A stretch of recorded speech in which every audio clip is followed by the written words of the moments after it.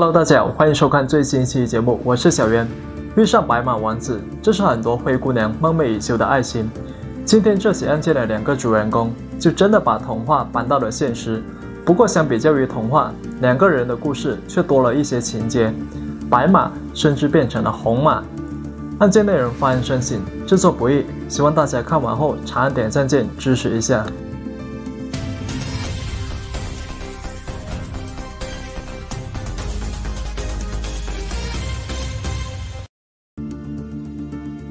事情还得从2000年的中国上海说起。作为中国的超一线城市，上海凭借得天独厚的政策扶持和地理优势，发展速度非常之快。走在商业区里，打扮得光鲜艳丽的上班族随处可见。看到眼前的繁荣，16岁的女孩傅薇薇就感觉自己来到了新世界。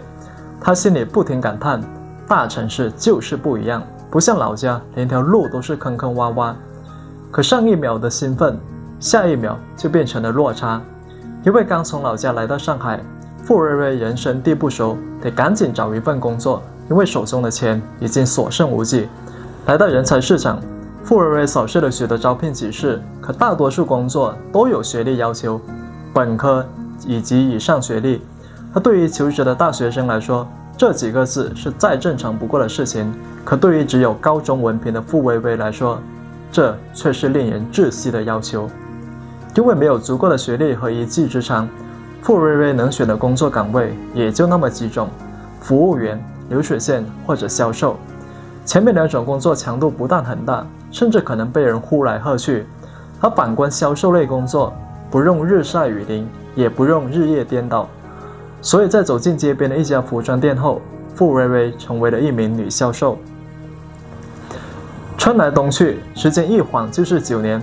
在这9年内，傅薇薇也尝试了其他种类的工作，但凭借丰富的销售经验和老练的识人本领，2009年，傅薇薇成为了国外时尚品牌 Nest 的销售员。可让傅薇薇没有想到的是，就是在这一站，她遇到了人生中的白马王子。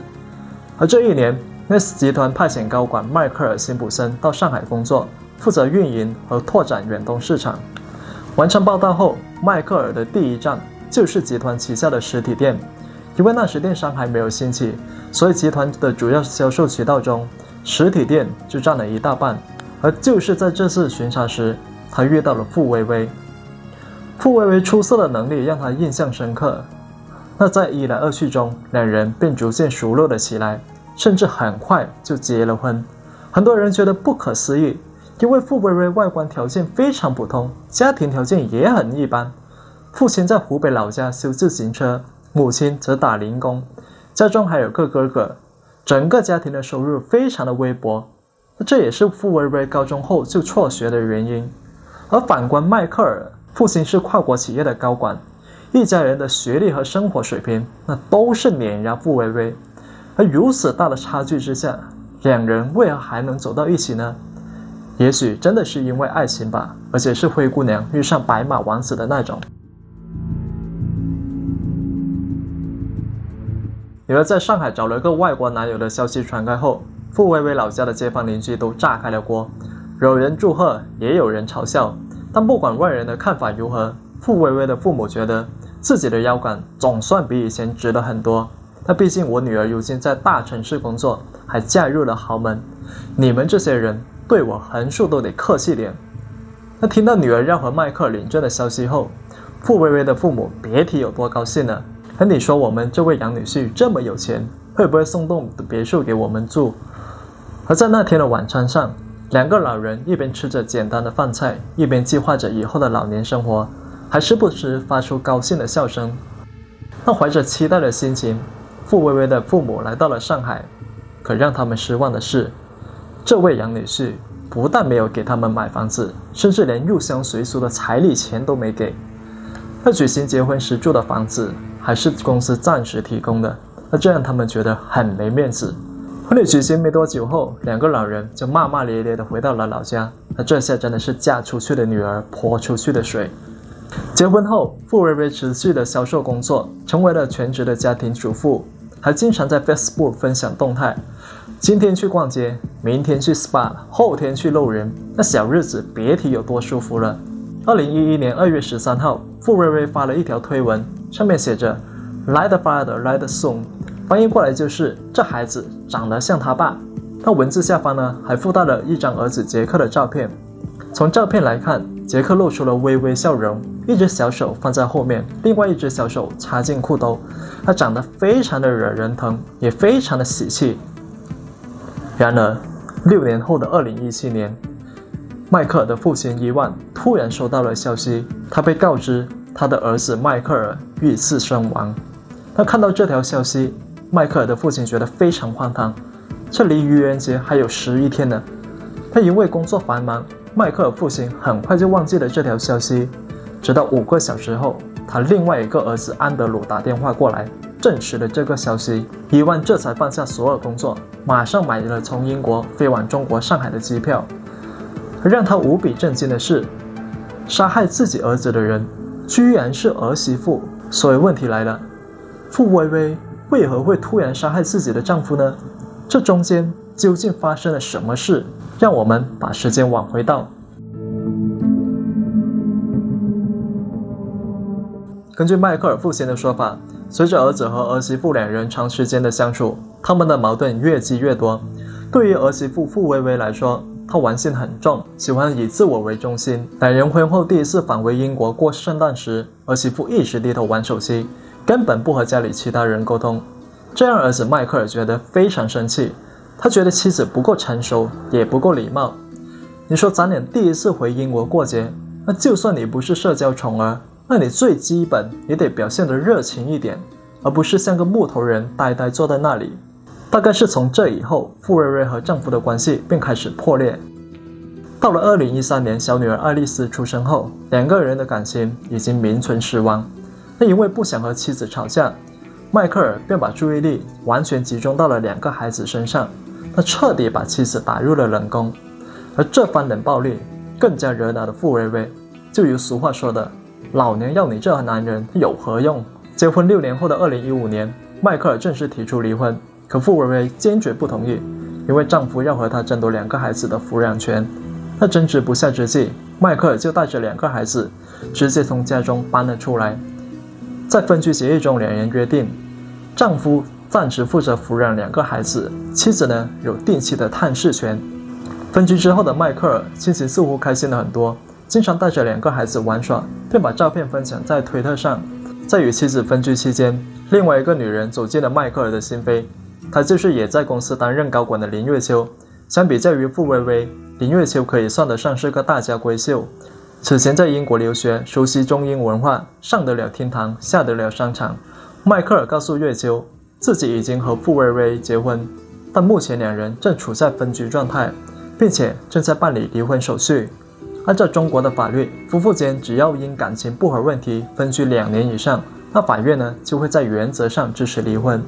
虽然离婚手续是进行时，但对于来自英国的迈克尔来说却是完成时。他把林月秋接到了自己家中，开始让他与2个孩子相处。而林月秋也的确没让他失望，跟傅薇薇吵了这么多年的架后，迈克尔终于找回了男人的地位以及家庭的和谐。可这份甜蜜蜜的感觉还没享受多久，悲剧就发生了。2017年3月18号星期六，按照约定，迈克尔把2个孩子送到了傅薇薇住所，以便让他们和母亲一起过周末。而随后便把林月秋接到了自己的家中，想趁此机会过下2人世界。他毕竟有些事情是不能被小孩子看到的。而到了星期一上午，由于迈克尔需要上班，所以由傅薇薇负责把孩子送回迈克尔住所。那结果这一送就把迈克尔送到了千里之外的耶稣那里。因为傅薇薇在客厅的沙发上发现了一个女士挎包，一般的女人看到后也许会猜测，那这是不是丈夫送给自己的礼物？可对于正在分居的迈克尔夫妇来说，就完全不是这么回事了。看着眼前这个女士挎包，傅薇薇大脑里只有4个字：出轨和情人。当傅薇薇拉开挎包一看后，心里的满腔怒火直接就被包里的一些不可描述的东西点燃。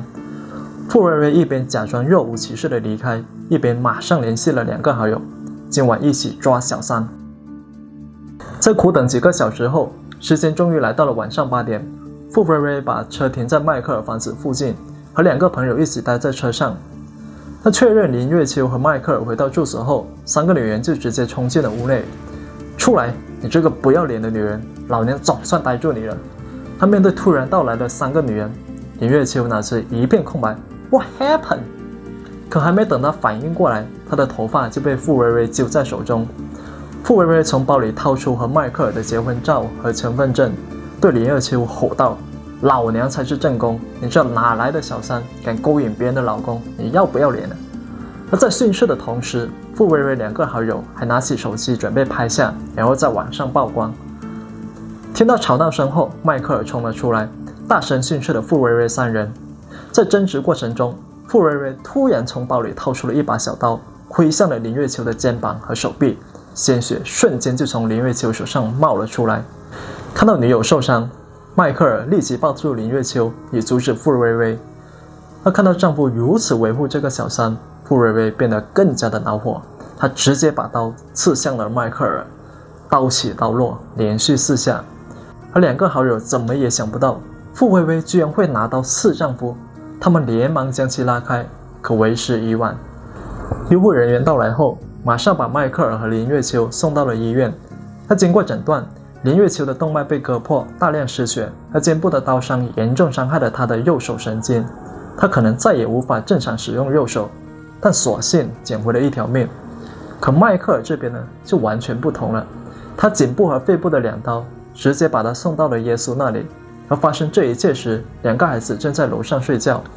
试想，如果这一幕不幸被他们看到，那会给他们带来多大的阴影？面对不幸遇害的儿子，迈克尔的父亲伊万是既懊悔又悲痛，因为早在儿子闪婚不久后，他就想过这场婚姻会不会因为文化隔阂等问题渐行渐远。但2个孩子的相继出生，让他收回了成见，并且尊重了儿子的选择。他不料如今发生这样的悲剧。案发8个月后的2017年11月，上海法院对此案召开了庭审。傅薇薇家人极力祈求伊万的谅解，但还是被伊万的丧子之痛挡在了外面。而最终，傅薇薇被判处无期徒刑，在2035年以前不得假释和减刑。但也恰恰是因为伊万的坚持，导致后面他和傅薇薇家人在2个孙子的抚养权问题上发生了激烈的冲突。迈克尔的父亲伊万认为，2个孩子应该由他们带回英国抚养，让2个孩子接受良好的教育，生活在稳定的环境中。可傅薇薇的家人坚决不同意，甚至一直拒绝孩子与祖父祖母的接触，包括拦截他们寄给孩子的礼物还有信件。接受英国《每日邮报》记者采访时，祖父伊万就表示，面对傅薇薇家人，他觉得既气愤又无奈，因为孩子的舅舅，也就是傅薇薇的哥哥，居然告诉2个孩子，你们的爷爷奶奶根本就不爱你们，不想见你们，所以才不来见你们。他被带回老家之后，杰克和爱丽丝只能在村里的小学读书，而短短2年时间里，他们的英语就忘得差不多了。而再次和祖父祖母交流时，他们必须借助翻译。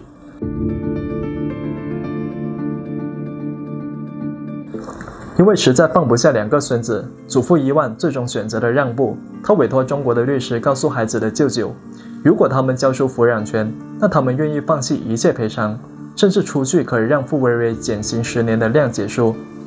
在发出这个请求的同时，伊万还在网上众筹了9000英镑，相当于当时的7万多元人民币。而对于收入微薄的傅某家人来说，的确是笔不小的钱财。他钱交到孩子的舅舅手中后，虽然比他预期的55万人民币少了很多，但傅某家人最终还是同意了伊万带走孙女爱丽丝，但是不能带走孙子杰克，每年最多只能来探望1次，平时呢可以用视频电话联系。他为了避免傅某家人反悔，伊万就火急火燎赶到了湖北，把孩子带到了上海，并且为他办理紧急护照，然后直接飞回英国。对于爱丽丝来说，虽然当时她只有几岁，但她还是知道这一走后，以后就很难见到哥哥。回到英国后，爱丽丝开始重新学习英语，并且每天和哥哥杰克进行视频通话。外公伊万表示，爱丽丝平时问得最多的2个问题就是哥哥什么时候才能来英国，妈妈又什么时候才能来看我？伊万认为，父母家人之所以对自己如此抗拒，其中很大一方面就是担心自己的养老问题。如果自己能在金钱上满足他们，他或许可以把杰克带回英国。那在通过外交途径失败后，伊万改变了策略。他告诉父母家人，自己会向傅瑞瑞账户存入4万英镑，以此作为傅瑞瑞入狱期间对父母的赡养费。但根据公开的资料，目前杰克还是身处中国，也就是说，伊万的这个建议被拒绝了。那除了补偿父母家人，伊万也为儿子的女友林月秋发起了众筹。众筹的钱呢，主要用于医疗费用和律师费用。那纵观整个案件，我们会发现，那很多时候我们的生活就充满了讽刺。一方面，我们对灰姑娘遇上白马王子的爱情故事充满期待，可另外一方面，我们又不得不去面对门当户对的铁链。那对于傅薇薇和迈克尔来说，婚姻的绊脚石又岂止是门当户对？2个家庭的悲剧，3个大人的闹剧，错的明明是大人，却要让2个年幼的孩子为此买单，实在是不幸。我是小渊，我们下期再见。Hello， 大家好，欢迎收看最新一期节目，我是小渊。森林里，一个猎人正仔细地观察着周围的一切，突然之间，天空划过3声枪响，一个男人应声倒地。本以为是一起普通的意外，却引出一场令人揪心的爱恨情仇。破案过程非常精彩，制作不易，希望大家看完后长按点赞键支持一下。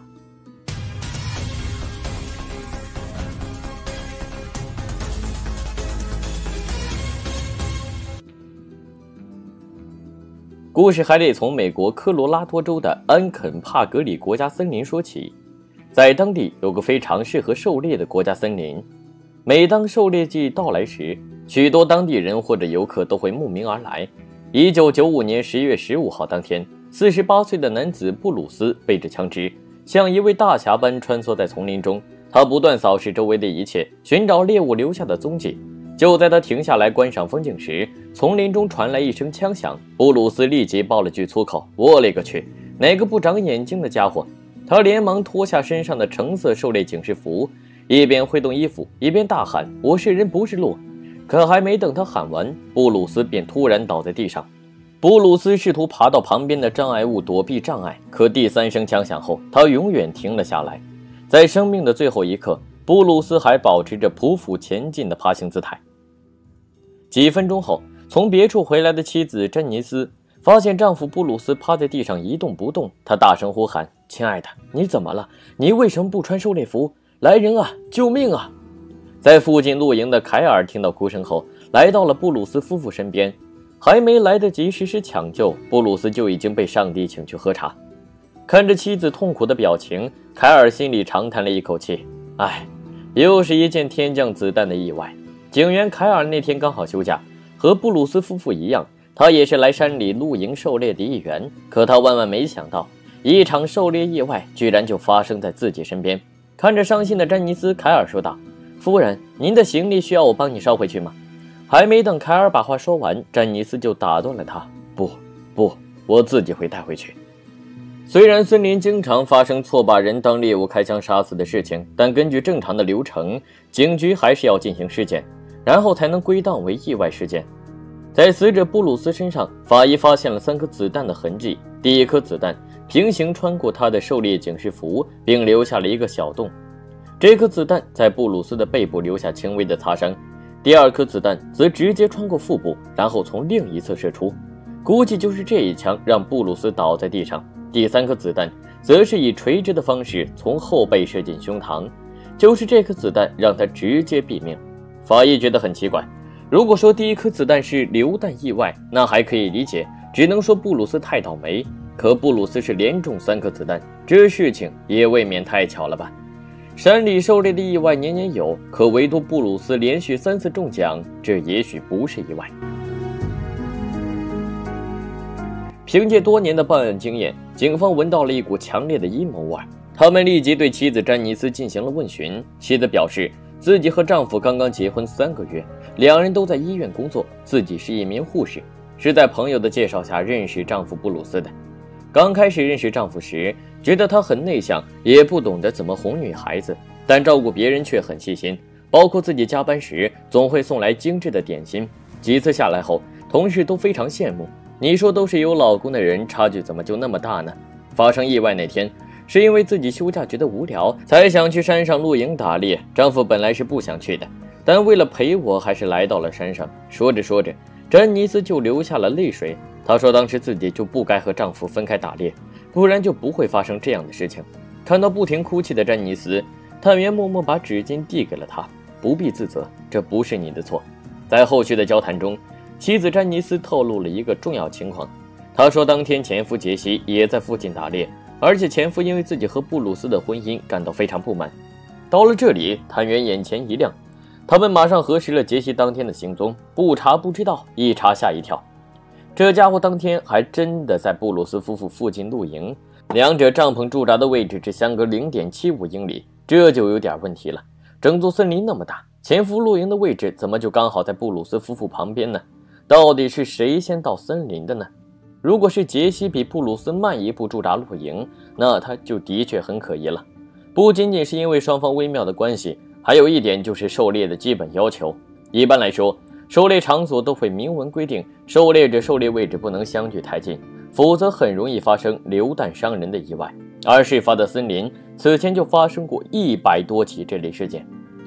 问完詹妮斯后，警方立即找来了杰西。当获悉前妻的现任丈夫意外去世的消息后，杰西表现得很淡定，只说了一句节哀顺变的话语。但杰西很快就反应过来，知道警方在怀疑自己，他一脸委屈地说道：“大哥，我承认我对詹妮斯很不满，我也承认我不应该出轨，但要说是我射杀了前妻的丈夫，那是万万不可能的。我也不知道他们为何刚好也在我附近露营。”为了验证杰西的口供，警方给他做了测谎，结果表明杰西似乎没有撒谎。可接下来杰西的一番话却改变了探员的看法。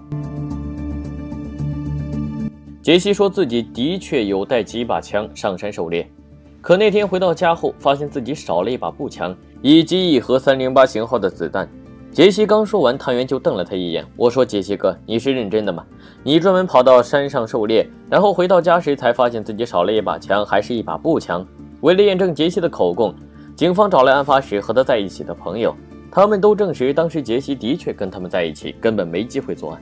这就奇怪了，凶手如果不是杰西，那会是谁呢？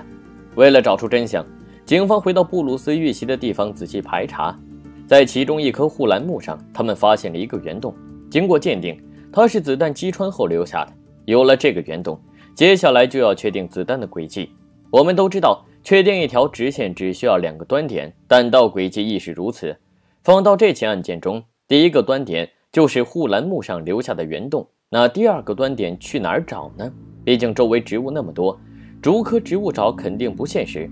这时布鲁斯的狩猎警示符解决了难题，因为当时第一颗子弹穿过了它，所以只需要根据布鲁斯的身高和倒地的位置，就能大致确定第2个端点的范围，从而大大缩小了子弹轨迹的范围。确定这个范围后，探员使用金属探测器进行地毯式排查，结果还真的发现了一个弹头和弹壳，两者属于 0.308 口径型号。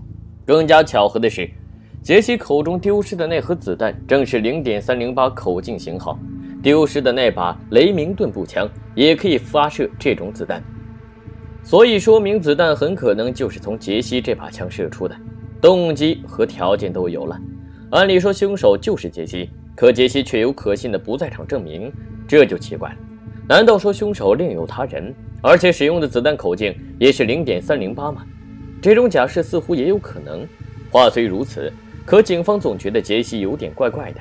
好巧不巧，偏偏丢了一把步枪，而且还是回家后才发现。子弹到底是不是从杰西的步枪里射出的？只要找出步枪，然后装上308子弹试验，再对比弹头膛线的印痕，就能一清二楚。于是警方在发现弹壳的地方仔细搜查，可不幸的是，他们一直找不到杰西的步枪。就在警方排查杰西迟迟没有进展时，另一边死者布鲁斯的弟弟来到警局。他说哥哥去世后，嫂子詹妮斯做出了一系列奇怪的事情，包括杀死了哥哥的宠物狗，变卖了哥哥的轿车，还丢掉了哥哥所有的遗物。丈夫尸骨未寒，妻子就做出这样的事情，很难让人不怀疑。在调查詹妮斯时，探员果然发现了奇怪的事情。在上山狩猎的前一段时间，詹妮斯为丈夫购买了3份保单，总金额高达45万美元，还要求在房产中写下他的名字。45万美元放到今天都不是个小数目，更何况是在案发的1995年。当然，保险公司并没有一次性支付赔偿，而是分期支付。可拿到第一笔赔偿没几天后，詹妮斯的信用卡就出现在赌场中，还骗别人说她要去乡下为丈夫祈祷。女人的嘴骗人的鬼。丈夫布鲁斯去世几个月后，詹妮斯很快又找了个男友，还帮男友买了一份价值10万美元的保单。那天男友到警局接受问询，临走之前探员说了一句：“嘿，大兄弟，你应该不打猎吧？”言归正传，调查到这里，詹妮斯已经替代杰西成为警方调查的首位嫌疑人。警方很努力想从他身上挖出新线索，可法医这边又来了个难题。小渊，我在前文说过，根据法医的尸检报告，布鲁斯一共遇到了3颗子弹，直接送他见耶稣的是第3颗。然而奇怪的是，这颗子弹的口径型号是 0.243， 不是案发现场找到的 0.308。为什么会有2种型号的子弹呢？这个问题警方想了好久都想不出答案。他们假设了很多种情况：其一，凶手有2个；其二，凶手只有1个。也许前面2颗子弹真的是意外，第3颗子弹是来源于凶手，不然完全解释不通。警方始终还是偏向于第一种假设，凶手或许就是妻子詹妮斯和她前夫杰西，2人合伙作案。但在找到步枪前，他只能是假设。为了找枪，警方甚至砍伐了一大片植被，但由于山上大半年都会下雪，所以警方兜兜转转找了3年都没找到。在第3年夏天的一次寻找工作中，国际死亡调查组的成员也加入进来。这个组织的很多成员都是各个领域的大拿，例如地质学家、骨骼专家和犯罪心理学家等等。此前帮助欧美警方破过很多案件，只不过这一次他们要找的是杰西丢失的步枪。虽然步枪没找到，但在杰西露营旁边的一个沼泽里，组员认出池塘周围有很多膨润土。他告诉探员，所谓的膨润土作用就相当于防水胶布，很多人在住所后院建造游泳池时就用它来防水。在这片森林里居然有这么多膨润土，这是很难见到的事情。或许是有农户要用这沼泽蓄水，以此灌溉自己种的植物。被对方这么一说，探员立即想起案发当天詹妮斯的衣物上也沾了很多泥土，尤其是鞋子上。即使当天没下雨，杰和杰西坚称有人偷了自己的枪。再想想詹妮斯和杰西帐篷的位置，探员立即提取了沼泽的膨润土，然后带回局里让法医鉴定。法医拿出3年前詹妮斯的衣物，从上面刮下了一些泥土样本，研磨成粉，然后放在显微镜下观察。结果发现它们和山上的膨润土极为相似。对比山上另外几处沼泽的泥土，法医发现只有杰西帐篷旁边的那个沼泽才有这种膨润土。换句话说，就是詹妮斯曾路过前夫杰西的帐篷，说明他很可能就是那晚偷走步枪的人，利用前夫的枪和子弹射杀自己丈夫，然后嫁祸给前夫，好一个一箭双雕的计谋。结合案发后詹妮斯的种种奇怪行为，探员觉得事情的真相应该就是这样。可整件事情还有个问题没解决，法医测定后发现第3颗子弹口径型号是 0.243。如果真的是詹妮斯偷走前夫步枪，然后射杀丈夫，那子弹型号不应该是 0.308 吗？因为前夫说自己丢的子弹型号是 0.308， 而不是 0.243。警方花了3年的时间调查，好不容易有了新突破，结果又卡在这里，他们百思不得其解，到底是哪里出问题了？后来在一次阅读枪支科普杂志时，探员终于找到了答案。实际上，所谓的 0.243 温彻斯特子弹就是 0.308 子弹的一种缩口弹，就是在不改变弹壳口径的前提下，装入一枚口径小、质量轻的小弹头，以此获得更高的出膛速度。改造后的 0.243 弹头出膛速度能达到1000米每秒，比 0.308 足足快了200米。也就是说，警方找到的那枚308弹壳跟它相连在一起的弹头口径型号完全有可能是 0.243。当然，凭借这点是无法起诉詹妮斯的，毕竟辩护律师完全可以说，你怎么确定那个弹壳里装的弹头型号就是 0.243 呢？为了获得更充足的证据，法医分析了现场找到的弹壳以及布鲁斯体内那颗弹头两者的微量元素组成情况，发现它们无论是种类还是含量，两者都高度一致。这说明死者体内的这个弹头就是来源于草地上的那枚弹壳，它们都生产于同一批次，只是具体型号不同，就如同苹果13手机会有不同的颜色。看到警方说出的证据，詹尼斯承认了自己的罪行，被判终身监禁。他向警方交代，自己在医院工作的薪水完全满足不了自己的花钱速度，这才想着对老实人布鲁斯下手。案发后不到3年的时间，詹尼斯就把从丈夫身上搜刮的50万美元挥霍得所剩无几。